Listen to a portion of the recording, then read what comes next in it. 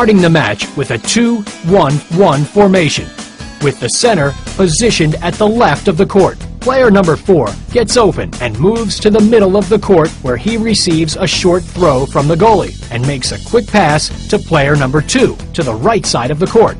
As number 2 receives the ball, number 5 makes the same forward movement as number 4. However, player number 2, seeing the movement of player number 5, makes a strong pass, which number 5 screens and lets go to number 3, who has quickly moved down the sideline to receive the pass in stride. Simultaneously, player number 4 goes to the far post, where he receives the ball from player number 3 and shoots.